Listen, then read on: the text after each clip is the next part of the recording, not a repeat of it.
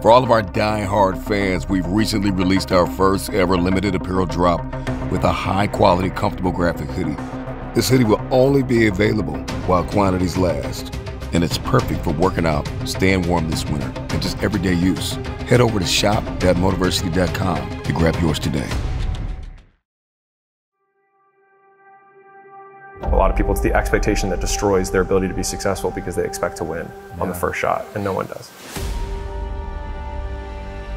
And so it's like, are you asking the universe to be unreasonable for you by expecting to be good on your first try? With 20 hours of focused effort, most people can be pretty decent at something, but most people spend years waiting to do the first hour. How can I decrease that action threshold and get someone to just embrace the suck? You should expect to suck, and it would be unreasonable for you to be good if you haven't done it before. I think that most people know to get in shape or to lose weight, whatever, they know they need to eat fewer donuts and move more in general, but they don't, right? Because they're afraid of getting started, or they don't have the discipline to keep going, which is they can't make the short-term sacrifice for the long-term achievement. Once people understand you're going to fail, and you're going to fail a lot, and if you can't deal with that failure, then you won't do the things you need to do to ultimately be successful. Most people had a graveyard of failures before they had their actual first success. Is this the path for me? Well, if I started something, I would be more likely to be successful than if I did not start anything. Like when you squat, the first time you squat, you're orienting yourself to your environment. You're barely actually squatting. You're just looking like you have a bar on your back. But you learn so much between that first rep and your 10,000th rep. You have to be, in my own language, willing to stare nakedly at your inadequacies. And if you can stare nakedly at your inadequacies, then you can actually get better. I think most people have a dramatic underestimation of how much volume it takes to be successful, right? They're like, okay, I should go on 5 dates and then find the girl I'm gonna marry. Like, what if it was 500? Do not cast power to your excuses. Own your circumstances, because no one else will. I think the difference between rich people and poor people, successful people, not successful people, is the degree to which they give power to their circumstance. When I say these beliefs, I don't say these as an affront to anyone who shares different beliefs, to be clear. But for me, a very core belief that has been, I think, intrinsic to at least the material success that we've experienced has been a belief that meaning is self-ascribed. There is no inherent meaning in the things that we do, or the actions we take, or the outcomes that happen, but only that which we ascribe to it. So because of that, I feel like it's allowed me to achieve the things on the other side. I think it's allowed me to reframe a lot of the discomfort into, what if this just is how it always has been? Or what if this is actually amazing? And what if this is exactly what it should look like? And so I think a lot of times it's the discrepancy between our expectations and reality that shape the emotions that we have in response to any given situation, bad, good, etc. And so I think a lot of people can't control their state, and we deal with this with a lot of the portfolio companies is, you know, there's a big percentage of time where they're stressed and they think there's something wrong with that.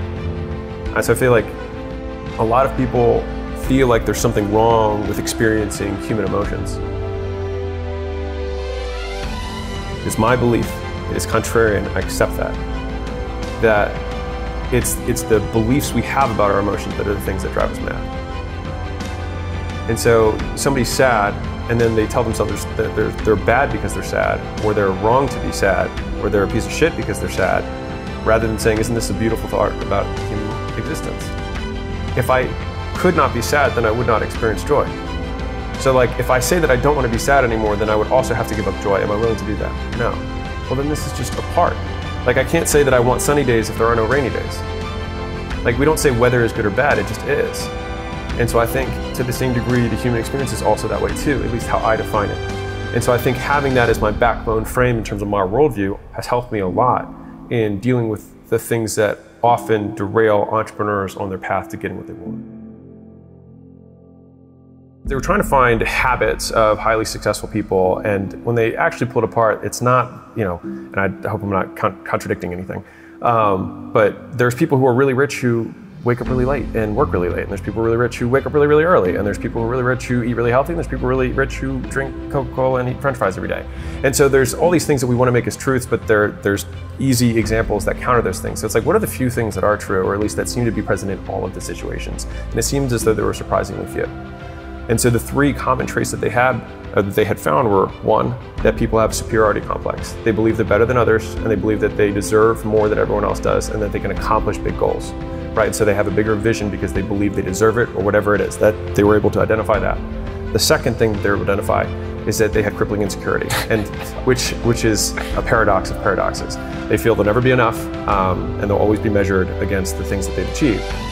And so you've got this crazy dynamic between they think they're better than everyone, they think they deserve more, they want to go after this big hill, and at the same time, they fear they'll never be good enough, and they'll never actually achieve it, and they actually suck. And then the third piece, which kind of adds the beautiful mix of this, is impulse control. And so they're able to control their actions and focus on a single thing for an extended period of time. And so if you put those three things together, it's like you've got a big goal that's pulling you this way. You've got this big fear that you are running away from, and then you've got impulse control to keep you focused on the one thing that matters. And if you do that, if you are the type of person who has those traits, then you are very likely to be successful. There's this competition that I used to feel towards the older classmen. If you think about it entrepreneurial grades, I just feel like I'm going to be further, faster, or whatever by that time than that guy is. But those guys helped me. So of course it would make sense that I get there faster. And they're guys in their mid-20s with 9-figure companies and they're killing it. And it just wasn't, I don't want to say it wasn't possible. It was extremely, extremely, extremely unlikely 20 years ago. But because of the access to information, the information's out there. And so somebody who's 26 can have the experience of somebody who's 60. So they can be as good at the game, real talk, as good at the game as somebody that much older. It's because they've had Warren Buffett videos they've been able to watch their whole high school about finance and investing, and Charlie Munger talking about character traits and all these things that you didn't have.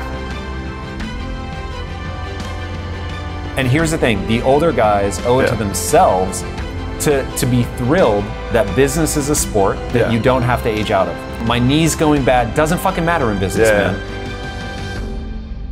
A lot of times we think I want to be the greatest of all time. I'm sure a lot of people do, right? Whatever. But if I did my job, I won't be. Because somebody else will be better than me if I did my job. Yeah. And so that was a really interesting point that I feel shifted inside of me in terms of competition and thinking I shouldn't be competing against these guys who are ahead of me. I should be thanking them, because of course I'm going to be there sooner, faster than them. I was because I had them and they didn't have them.